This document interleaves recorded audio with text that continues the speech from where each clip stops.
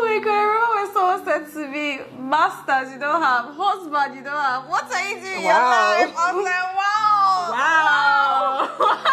wow. Just trusting God and doing the best I can because there's no need rushing because people who rush in usually rush out. Rushing and rush out.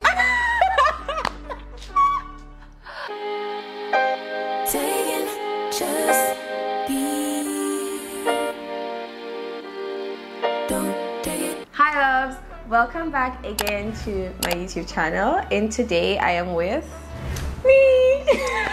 It's been so long since we filmed a video together, so or even seen each other. Yeah, actually. Yeah.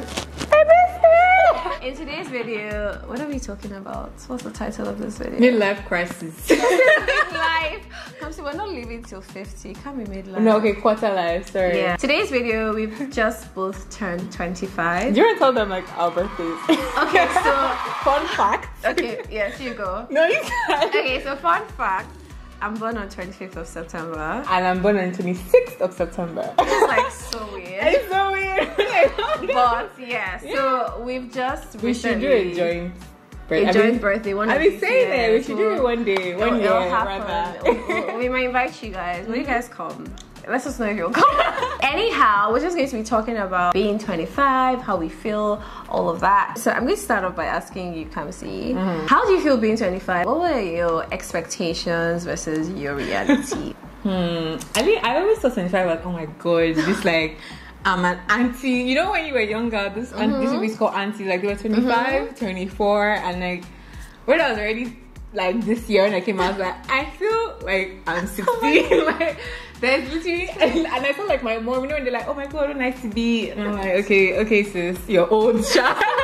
So I'm like, oh my god, like I'm that auntie, I'm that cool auntie. So my expectations, I thought I'd be more mature or feel more mature, but I literally feel like I'm 18. Oh, okay. How about you? So for me, very interesting thing. I used to think that I was going to get married on my 24th birthday. That part.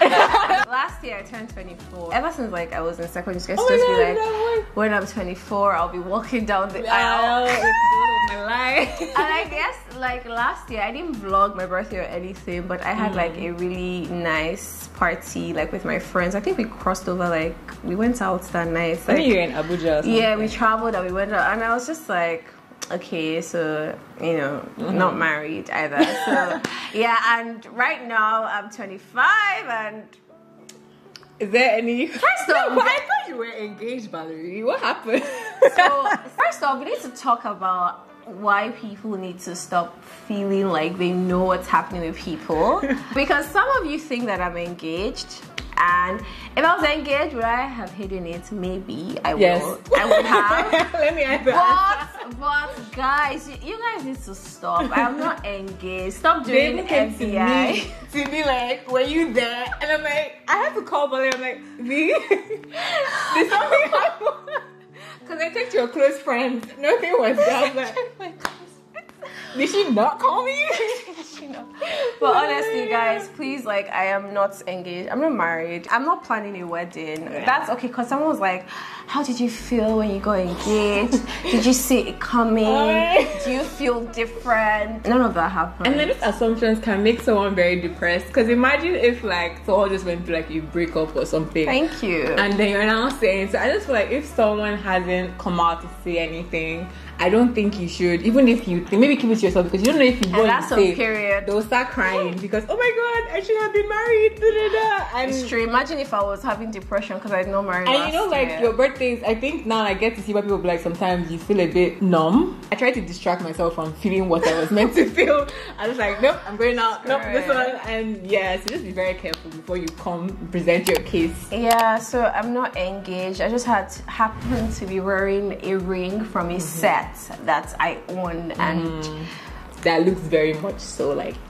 Does this? Yeah, I don't know the ring finger. I don't know. Forget the ring finger. Like, but this, if so, actually, let's not talk about the kind of ring that I want, please. Nobody needs to.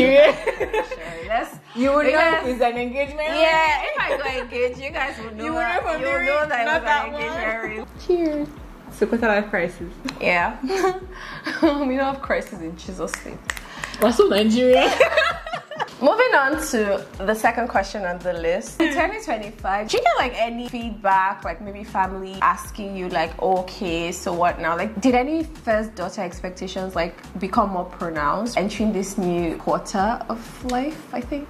So like, did you notice any of that, or like, you know, I feel like experiences? I get that thing every other day, so just another day. But not really, to be honest. I don't necessarily get, I guess maybe because I'm just 25, I feel I don't really get that pressure, but it's there. You know, that call from mom, she always slips it in there like, oh, let's pray for a husband. She's not questioning you, like it hasn't got to the point like, oh my god, but it's more like, anybody. Hope you're thinking about this. Yeah, you know, like let me know, let me meet him. You know, all that exactly. So that's kind of where I'm at. You as well? I think that for me, I have a lot of younger siblings. So turning 25 and like not having anyone in my family that has been that age before, I feel like everybody... You're the oldest? Yeah, I'm the oldest child. So I feel like everyone is like looking up to me like a lot more than before. It feels like... That's a lot of pressure. Yeah, so it's just like, I can't really... I mean, nobody's saying don't make mistakes or, you know, whatever. But it's there. If you're someone who was like already... trying to make sure that you didn't make mistakes, it's like trying to make sure that you don't make more mistakes. Because you're like an example. Yeah, just trusting God and doing the best I can, because that's all you can do. You have one life to live. Yeah, and there's no need rushing, because people who rush in usually rush out. Rushing and rush out. So I'm just like taking it easy, but I think that's like the biggest thing for me. Oh my god, I remember when someone said to me, masters you don't have, husband you don't have, what are you doing in your life? I was like,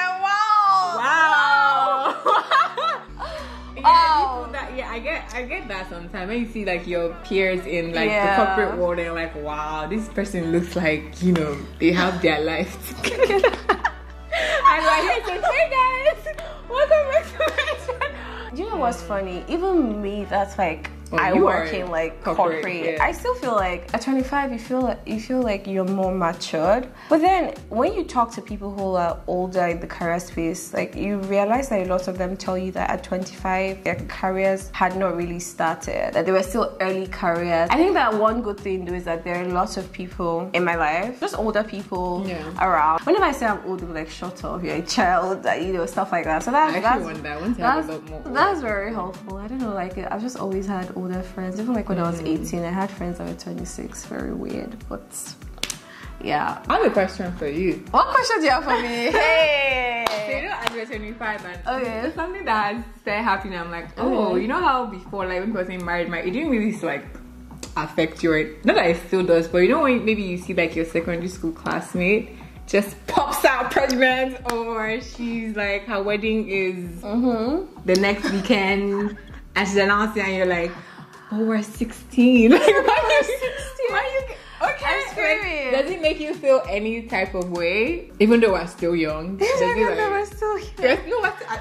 I feel like we're still young. Yeah, so it's not like, still young. Like, life doesn't end at 30. Anyone who said that, the girls in their 30s are thriving. Like they all look more beautiful, richer. Like I'm looking forward to being 30. Because the 20s is just like, it's not getting someone said the 20s are the trenches. And I was just like, oh no, my honestly, god. You're just starting life.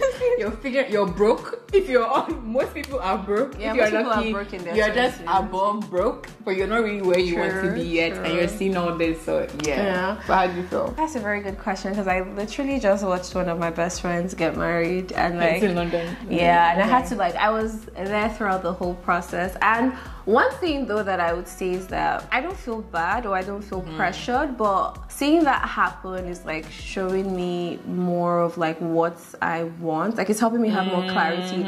So if someone talks to me about marriage now, it's not like, oh my god, God forbid. No, it's like, okay, yes, I mean, like, of course, someday this would happen, but like, this would happen like this or these. I can be a lot more clear on my, I don't say list, but if you don't have a list, better have a list too. You should have expectations. Have a list, have expectations, so that you not be answering every Tom, Dick, and Harry like that comes knocking, because they will come knocking. you can get like 4 proposals in your life. I'm telling you. I realize, you know what these girls always say? Oh, you're not married. It's not that they're not getting proposals; they're just not accepting. But when you're young, you feel like, oh my god, no one's coming. Like, no, people are coming to propose. You would actually find better. One of my close aunties, she always tells me like, people say this annoying thing that a woman, your clock expires. I don't even want to get into that, but what she always says is that you want to make sure that you're balanced and you're centered and you're grounded. So like, don't be too, oh my God, everybody, I'm above everybody. Oh, I'm the best thing or whatever.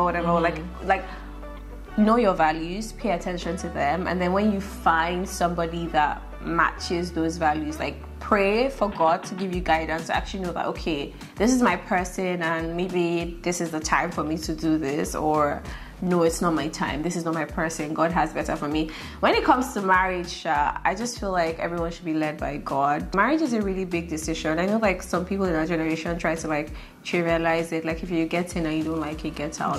But like that's not the case. So I don't think that anybody, if you see when people go through like divorces and like what could happen to the kids and all of that, it's just not how they portray it. Yeah, it's a lot more. It's deep. So I feel like if you're going to have to do that eventually, like let it be that it was your last resort, like not that you just got in and you were not fine, so you just go out, you know. So yeah, I'm talking a lot about marriage in this video, but this is you guys' fault because you will cause this. Now that you're 25, is there anything that you're looking forward to, anything that you're starting to focus on more, anything that is going to change? I think I have more clarity and I'm more like sure of myself. That whole knowing yourself thing, especially like with living alone and like, I mean, I feel that when you're a woman, like I feel like I'm a woman.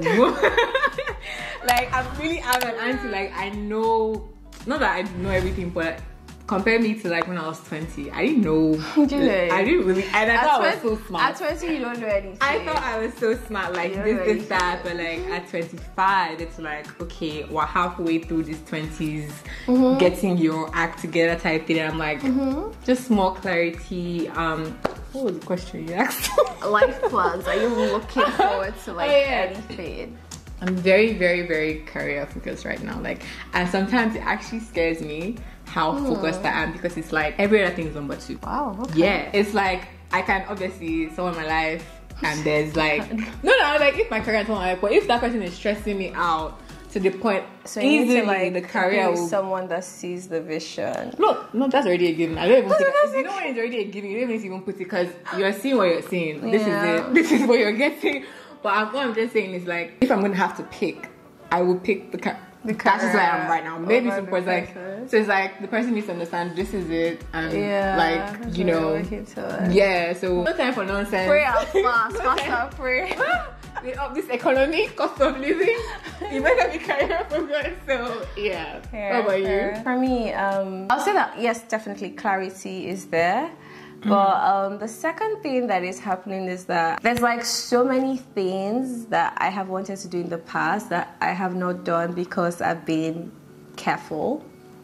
I've been playing safe. I've been calculating. I've been like, and while that's like good and has helped me breathing, I've not ended up on Instagram doing the most or something. I've not slapped somebody and eating all of that. Like while that is good, I think that it held me back from doing a lot of things. Like I'll still be who I am at my core, but like I'm letting those things go and I'm like going for things and like not overthinking and just like reaching for everything that I can reach for. Like I have all these big dreams for like my corporate life, and I have like all these big dreams for my businesses. Like guys, if you know the amount of businesses, every day there's a new business that I've said, if this business opens, this business will be good. If this business opens, this business will be good. So I'm looking forward to like not just thinking or having ideas or having Pinterest boards. Like start doing things because like you know you overplan and like you're now focusing on all these things and you know you not get overwhelmed and like ball out.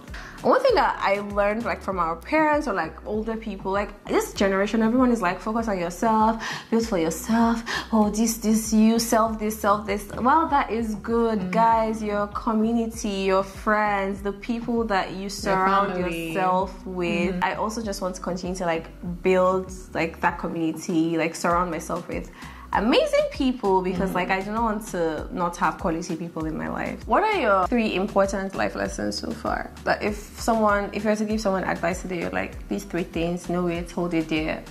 As someone who's a very like impatient person, I would say delay is not always denial. Mine is put God first, and like every other thing will always fall into place. Because he will get you out of the trenches. Like even the delay can be from God. Yeah, and there's no always denial. See, so that's very important. Sorry if you're not Christian. Sorry, me, I'm Christian. But whatever the higher power that you believe in is, have a good relationship, spirituality, relationship over spirituality. Sorry. But yeah, you guys get the drill. What's your second one? I think I'm going to piggyback off that point you made about your circle. The circle is very important. Circle can make you and it can mar you. Can end up in Insta blog, or you can end up on Vogue. What did you What? Insta blog or Vogue, yes, literally. Some people end up on Insta blog for good things. Literally. Not that we're saying that Insta blog is bad, but exactly.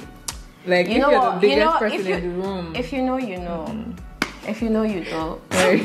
Your network is really your network. That's what I would say. True. My second point would be, so sometimes everyone around you is like, this is their thing. This person is a footballer and they're great at it. Or this person is a musician and they're shakain also, right? And then you that's not where you are. At the end, like one thing that I've noticed that every single experience that you've had in life, it's always so important because something happens to you in the future and then you notice that it's something that happened in the past that is teaching you, that has taught you what you use to address that thing in the future. So like, delay is not always denial. Delay is not always denial. Be patient with life and like immerse yourself and learn everything you can from any experience that you have, good or bad, because they always teach you something no matter what. Whether it's pain, you've learned it, you'll come out stronger. Whether it's everying is like so important. So that's my second point. Third point, do you know I had it and then I lost it because you were trying to help me to make my own. I don't let go of my own. I say never stop wanting to improve yourself. You're never at your final destination. There's always something to develop on, and don't believe this nonsense saying of like, that's how I like.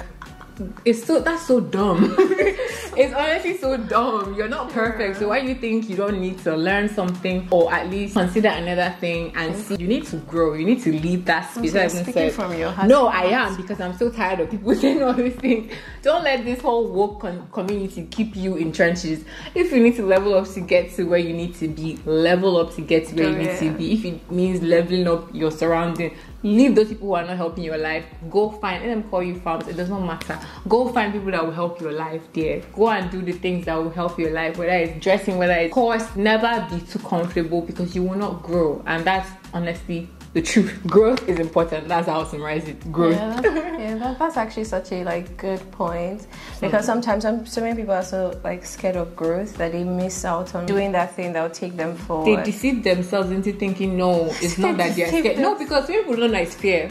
It's actually that's my final point. Oh, okay, sorry. It's actually like you're afraid. My point is, do it afraid. Like I know someone who just like started doing content and she kept on saying that, everyone is doing content now, it's too late. I'm like, no, if this is what you want to do it. Like even if it's scary, do it.